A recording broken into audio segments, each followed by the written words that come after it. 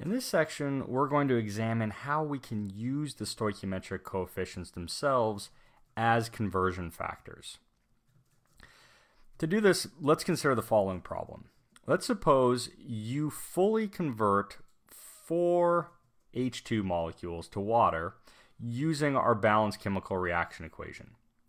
How many molecules of water can we form from these 4 H2 molecules?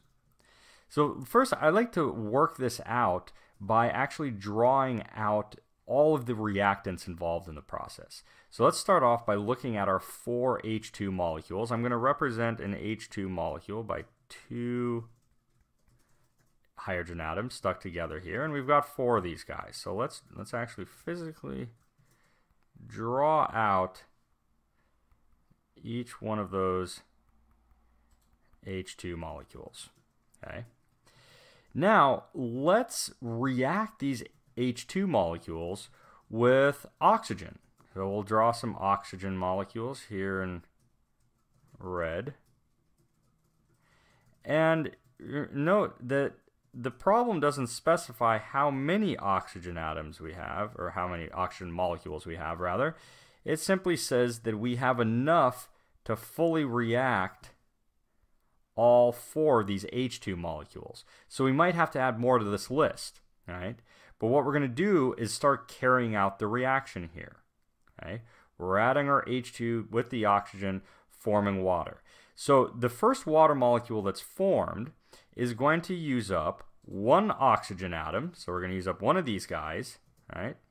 And 2 hydrogen atoms, so we're going to use up one of these guys. And we're going to end up with something that looks like this. Water molecule. Okay, so we formed our first water molecule using up one of our H2s. Well, of course, we can do this process again. All right? Using up another pair of hydrogen atoms and another oxygen atom to form our second water molecule. And hopefully at this point you can see that we'll do this process 2 more times and we'll end up with a total of 4 water molecules. Okay. Now, this is really the crux of the typical moles and stoichiometry problem. All right, we have a certain amount of reactant, in this case 4 H2 molecules, and we want to determine how much product, in this case water, we can form. And so solving the problem amounts to carrying out this sort of procedure, where we can see that we've only used up 2 O2 molecules to fully react all 4 of our H2 molecules. Now, let's look at this in a different way. Rather than writing down each and every molecule and doing the step-by-step cancellation process as we're reacting them to form products, let's start off with what we're given here. There's 4 H2 molecules, right? And let's see if we can construct a conversion factor that allows us to move directly to the number of H2O molecules. So of course, the form of this conversion factor would be number of H2 molecules on the bottom and number of H2O molecules on the top. Right?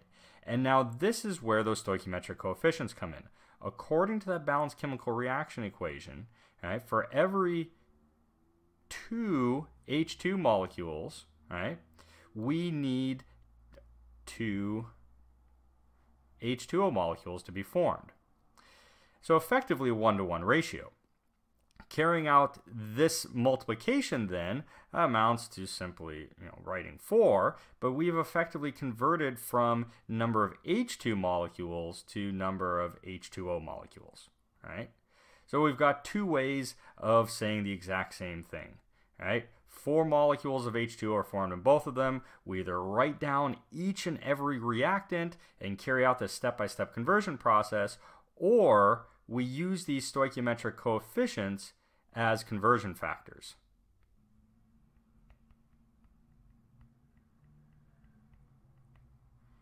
as conversion factors. Now with this in mind, let's consider the following problem. Let's suppose we are starting off now with 6 molecules of O2, and we want to determine how many other reactant molecules, how many of the hydrogen molecules are required to fully react our oxygen. Right? So proceeding as we did before, we're going to start off with what we're given. Right? We are told that we have 6 O2 molecules. Right? So 6 O2 molecules, we now need to convert from number of O2 molecules to number of H2 molecules. So H2 molecules is going to be in the denominator, H2 up top, and we then turn to our stoichiometric coefficients once again to figure out the exact numerical value of that ratio. So we can see there's a stoichiometric coefficient of 1 in front of the oxygen and 2 in front of the hydrogen. So carrying out this multiplication, we find that we in fact need 12 H2 molecules in order to fully react with that hydrogen. So we'll write that down in text. So we need 12 H2 molecules in order to fully react with our 6 O2 molecules. And once again, the take-home message is the use of these stoichiometric coefficients to form this conversion factor. Now we're ready to add on another step here. We've seen how we can convert now between the number of moles or molecules of a given reactant and another reactant or another product. And now what we want to do is take it a step further and look at actual mass of reactants or products. The reason for this is quite simple. Anytime you're in a laboratory setting, you're typically going to be dealing with mass or sometimes volumes, which we'll talk about a bit later. Right? There's no device that allows us to count individual molecules or moles of molecules. Right? What we can do, however, is measure certain mass of molecules. So let's see how we can introduce the concept of mass into these stoichiometric calculations. In this problem, we are asked to determine how many grams of H2 are required to fully react with 5 grams of O2. So there's going to be multiple steps here. So let's go ahead and break this down and identify what we're given. So we are given 5 grams of O2. All right? And our goal here is to find the number of grams of H2 required to fully react with this 5 grams of O2. So if we start off with what we're given here, we make a little map. We're going to start off with our grams of O2. Ultimately, we want to end up over here with grams of oxygen, but we saw from the previous problems, in order for us to convert from amount of one reactant or product to another reactant or product, we needed to use our balanced chemical reaction equation, which is serving as our recipe, and the units are molecules or moles, not grams, which means our first step needs to be the conversion of this given mass of O2 to the number of moles of O2. And once we get the moles of O2, then we can carry out that conversion to the number of moles of H2 and convert once again back to units of mass and arrive at our final answer. So now we need to look at what sort of values do we have that allow us to take each one of these steps. Well, the first one we already know. If we have 5 grams of O2 and we want to know how many moles of O2, well, we're simply going to have to turn to the molar mass. Now, the molar mass of O2 is roughly 2.01 grams O2 for every 1 mole O2. Similarly, on the last step, in order to convert between moles of H2 and grams of H2, we are going to use the molar mass of H2, which is roughly 2.02 grams of H2 for every 1 mole of H2. And then, as we did before, in order to carry out this conversion in the center, converting moles of O2 to moles of H2, we're going to turn to our stoichiometric coefficients, where we see that we have a stoichiometric coefficient of 1 for the oxygen, 2 for the hydrogen. So we have 1 mole O2 for every 2 moles of H2. So putting all of this together, we form an expression to arrive at our final answer. Moles of O2, 32.01 grams of O2. Grams of O2 cancels out. We're in moles of O2. Now we use our conversion factor constructed from these stoichiometric coefficients to arrive at units of moles of H2. And then finally carrying out that last conversion,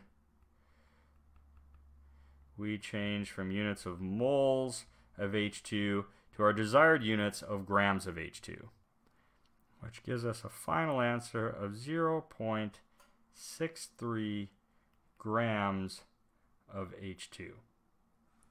Okay. So what we've determined here is that in order to fully react 5 grams of oxygen, you need 0.63 grams of hydrogen. Okay, so now let's suppose that we have the required 0.63 grams of hydrogen, and now let's ask the question of how much water we can actually form in this reaction. Okay? So when we say we have excess of a reagent here, it means that we have at least the amount of H2 required to fully react the O2 and then some. So to solve this sort of problem, we just need to focus in on the given amount of O2. So in this problem, if we are given a starting amount of 5.00 grams of oxygen, I'm going to write that down here. All right. We are given 5.00 grams of oxygen, and now our task is to find how many grams of H2O can be formed. So we're going to proceed much as we did before. We're going to start off with the mass of O2. We are going to convert that to moles of O2 to bring it into a suitable form to where we can use our stoichiometric coefficients to convert between moles of O2 and, in this case, moles of our desired product here, which is H2O, and then finally convert back to the mass of H2O.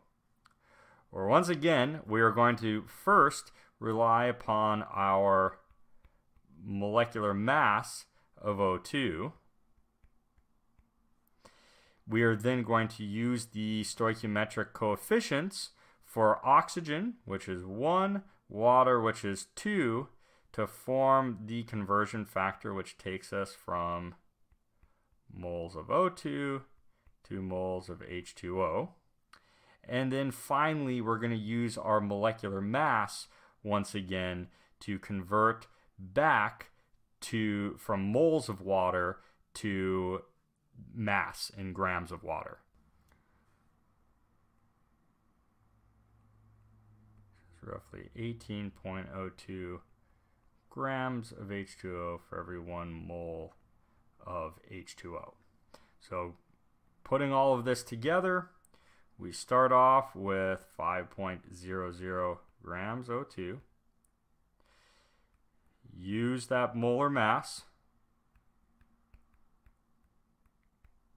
to convert grams of O2 to moles of O2, use our stoichiometric coefficients, which are to construct this conversion factor, which now takes us from moles of O2 to moles of H2O.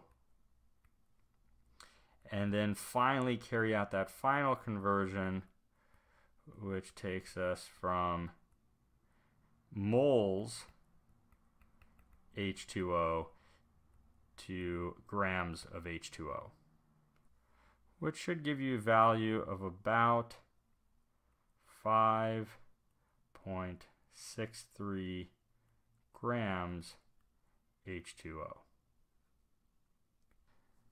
Now remember, this problem assumed excess of H2.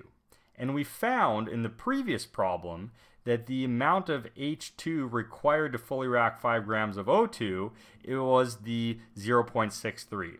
Well, in this case, we've got 3 significant figures on our O2, so if we ask the question of how many grams of H2 are required to fully react 5.00 grams of O2, we'll have to keep another significant figure, and we'll get the answer of 0.625 grams of H2.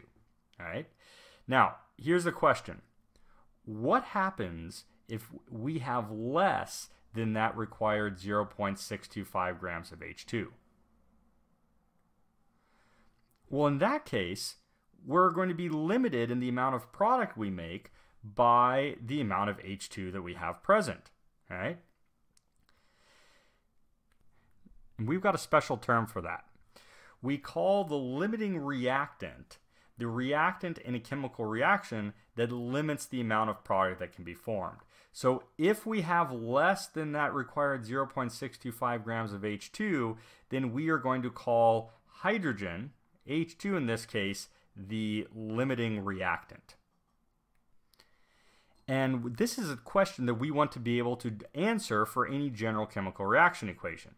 So for example, you could be told that you have a certain amount of reactant A, a certain amount of reactant B, they're coming together to form product. Which one of them is going to be limiting? Which one of them is going to get used up first?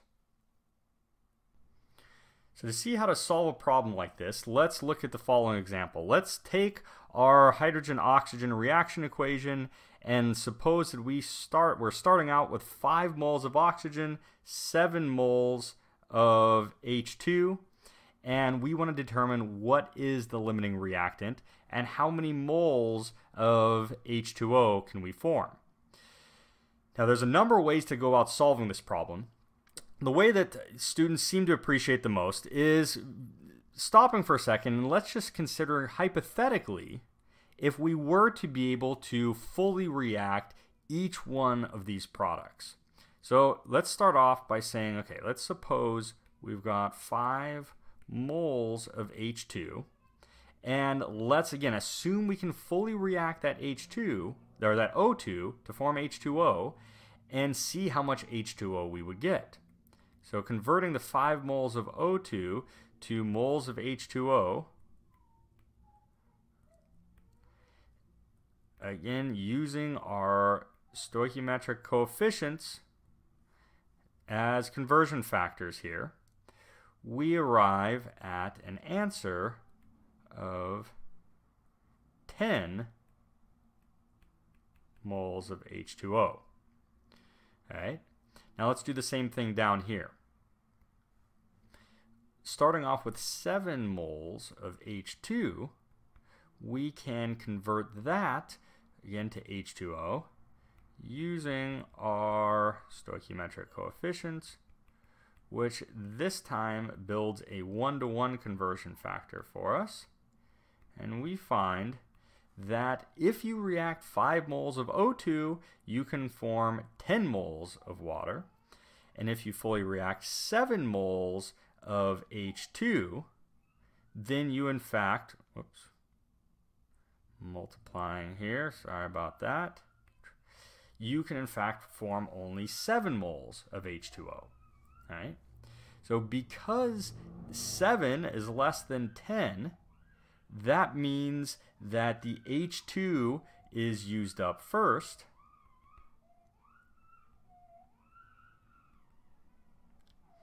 and we call H2, therefore H2 is the limiting reactant.